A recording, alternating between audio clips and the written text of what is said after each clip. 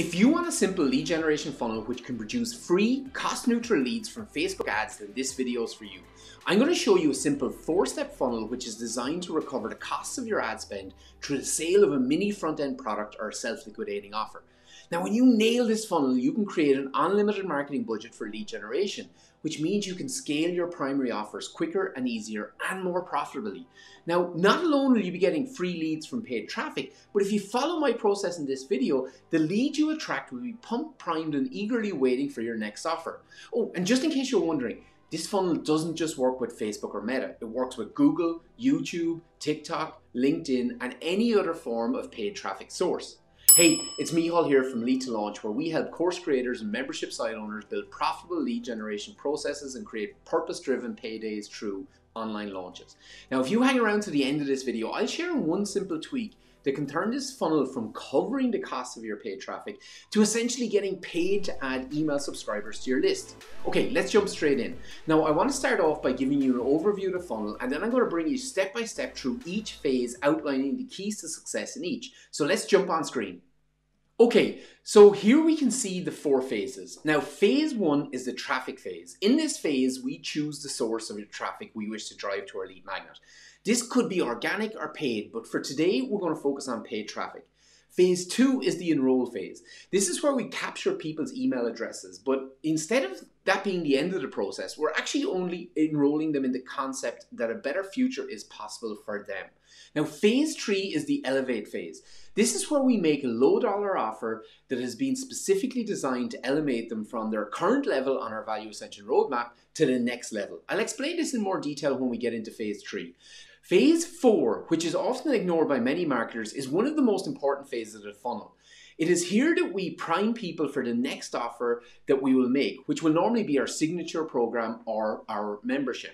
So what's the problem that we're trying to solve with this funnel? Well, the cost of advertising on any platform, especially the ones that get results, will increase over time. Now, we see this with Google, Facebook, and YouTube. In fact, we actually see this within each platform when they launch a new ad type or a channel. Also, like all ad platforms are auction-based, which means as more people get results on a platform, more people want to advertise, which increases the bids on available advertising real estate. Now, as knowledge commerce businesses, course creators or membership site owners, if we want to grow quickly and profitably, eventually we may see our customer acquisition costs catch up with our average order value or our front-end revenue, which squeezes our profits and puts massive pressure on our primary promotions and their conversion rates. Now, this is not a nice place to be, especially if we don't have an established, dependable back-end funnel, which gives us comfort to go negative on our front end. Now, in the early days of Facebook, because you could acquire leads so cheaply and at such volumes, advertisers could wait months to recover their advertising costs. And if the conversion rates on their offers were low, it didn't really make much difference. Today, it's a very different story, and that's exactly why we need this funnel. The mini front-end funnel enables us to liquidate our profit from a low-dollar offer upfront immediately when somebody opts in for our free lead magnet. Now, getting this funnel up and running can transform your business and give you unparalleled opportunities to scale both your profitability and your impact. Okay, so let's dive into phase 1. When it comes to building your funnel, I would focus on one channel first. Which channel you choose will really depend a lot on your target market. In saying that, unless you have specific expertise with Google or YouTube ads, I would start with Facebook. Generally speaking, the cost per lead on Google or YouTube will be higher than Facebook. So when you're setting up and optimizing your funnel, this can be a better option for you, as you'll be able to get more data and feedback in a shorter time frame at a lower cost. Now, some of the keys to a successful Facebook ad include: 1. Before you publish an ad, set up your Facebook Business Manager and your Facebook ad account. Now, you can run ads from your personal profile, but this is a huge mistake and you'll be missing lots of critical functionality in doing so. Audience selection is important. Don't just stick to the obvious audiences that your competitors will go after. Think in terms of parallel and complementary audiences. Keep your audiences large. This time last year, 1.5 million to 2.5 million was the sweet spot for audience size. Now it's more like 10 million to 15 million per audience. Make sure you use custom audiences as a foundation for your lookalike audiences. Custom audiences may be previous customers or even an entire email list. Anything that gives Facebook data on who is most likely to be interested in your offer. Once you've uploaded your custom audience, you can then create lookalike audiences based on a percentage population of countries who look most like the people in your custom audience. Now, iOS 14.5 may have had an impact on the effectiveness of retargeting audience, but make sure you have audiences built for people who visit each page of your funnel. Retargeting ads will always be your most profitable ads, and without them, you're leaving money on the table. Make sure you have at least 3 to 7 variations of your ad per ad set. I normally start with 3 copy variations, a short, a medium, and long form copy, and 2 creative variations. Now make sure you test video and static images for your ad creative. Video can be tougher to get converting, but often will outperform static images once it's been optimized. Remember that nobody launches a winning ad straight out of the gate. The real skill with Facebook ads is to know how to test and optimize each element of the campaign.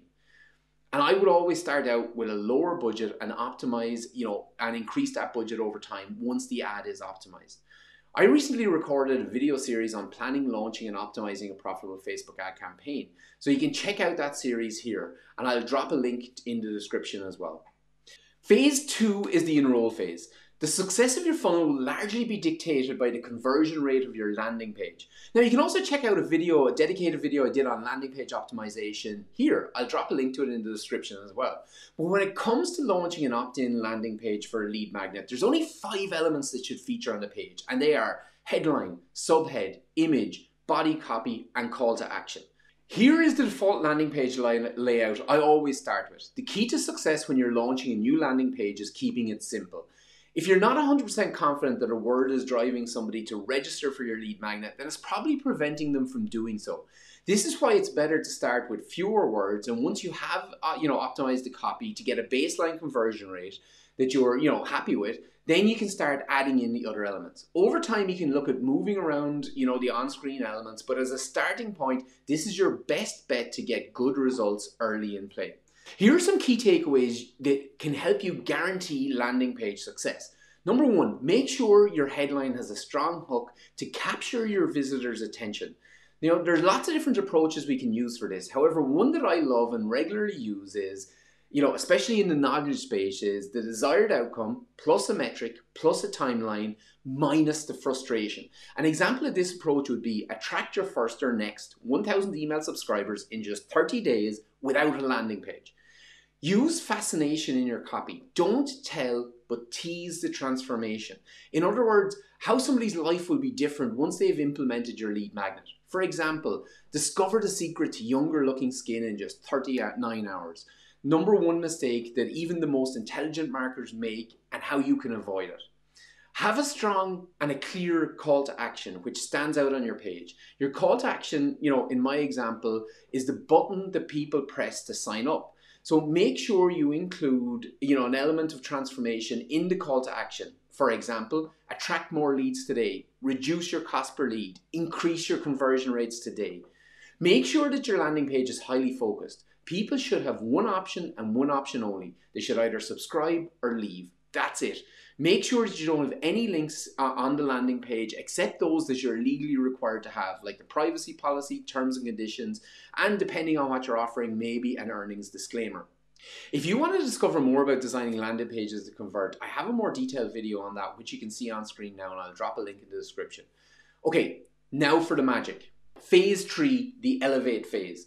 Okay, we've driven people from paid ads to our lead magnet opt-in page. Now, once somebody opts in, instead of our standard thank you page, we're going to redirect them to a page that makes an offer for a low dollar amount, normally in the range of $17 to $47.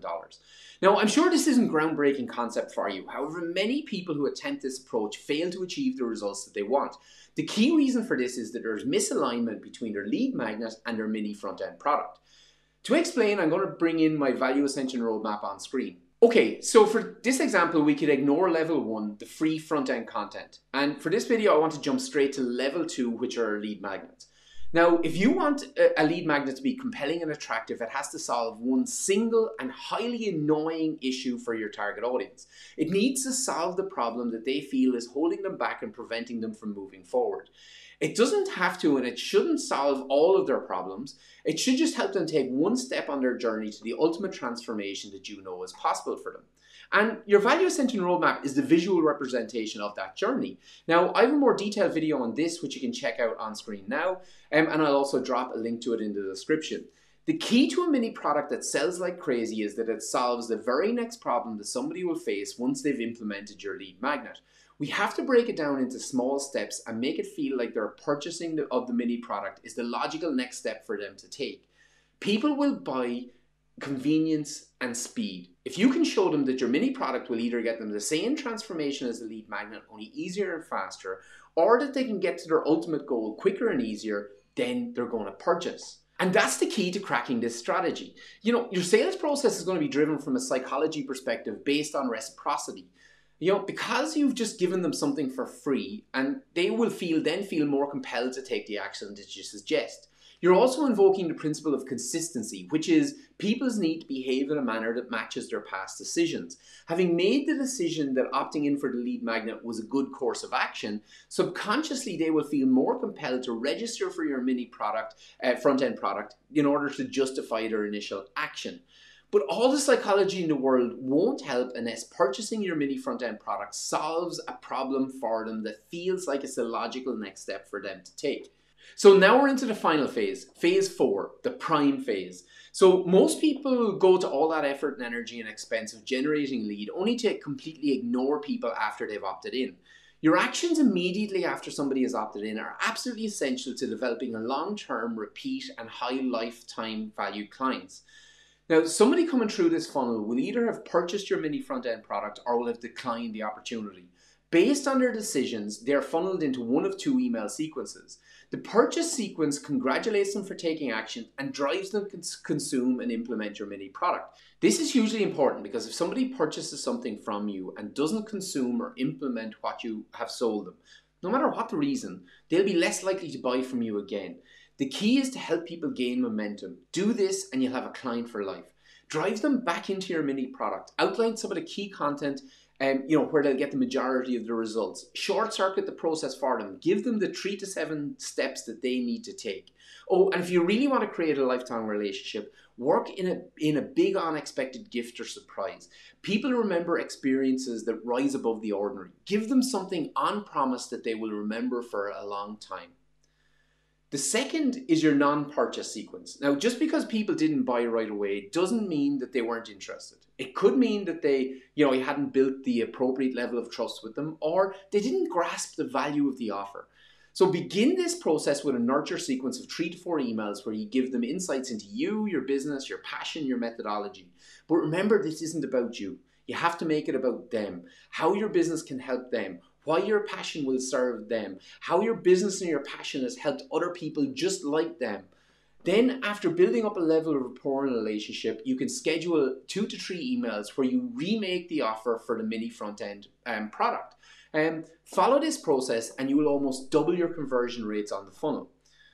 Okay, so there are the 4 phases to a self-liquidating mini front-end product, which will produce free or cost-neutral leads from Facebook and any other paid or organic traffic source.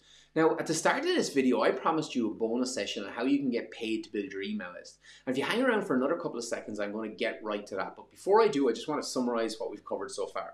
So phase 1 is the traffic phase. I spoke predominantly about Facebook ads in this video, but all paid channels are fair game here. Phase 2 is the enroll phase. This is where we capture their email details through our landing page. Now, phase 3 is the elevate phase. This is where we make the offer for our mini front-end product.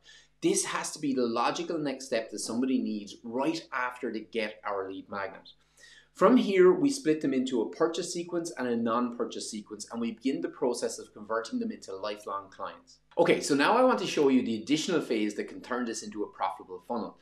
And I'm sorry, but to do this, I have to bring you through some maths. Now, let's say you can get a lead from Facebook for $2.50. So to get 100 people to your mini front-end offer page, you would spend $250.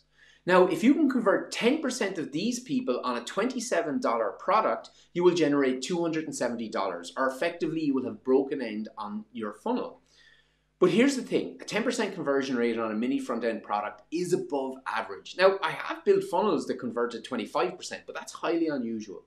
You might be more realistic to estimate a 5% conversion rate, especially in the early stages when you're working on optimizing your offer. This would mean that your investment of $250 in paid traffic would now get a return of 5 by $27 purchases, or $135. But let's say you add in an additional upsell of $197. Now, we know on the application of the Pareto principle that for every group of people who purchased a product, 20% would be willing to pay 5 times more. Now, this means that five people would pay $27, but one of those people would be willing to step up to a $197 product. And that means that from your original spend of $250, you've now made $332. Now, remember, the purpose of this funnel is to generate leads. People normally look on this as a sunk cost. And yes, this will take refinement and optimization, but with this process, you can begin to turn your lead generation profitable, which means you're effectively getting paid to generate leads. Leads that you will go on to make primary offers to and profit from for years to come. Okay, so now you know the phases of my mini front-end product funnel. You're probably going to want to take a deeper dive into lead generation. So make sure you check out the videos linked on screen for lots more on how to get started with lead generation and how to design landing pages that convert. If you haven't already done so, make sure to click that subscribe button, ring the bell, and give me a thumbs up. Oh, and even more importantly, please do scroll down, leave me a comment. Tell me your plans for your next funnel. See you in the next video.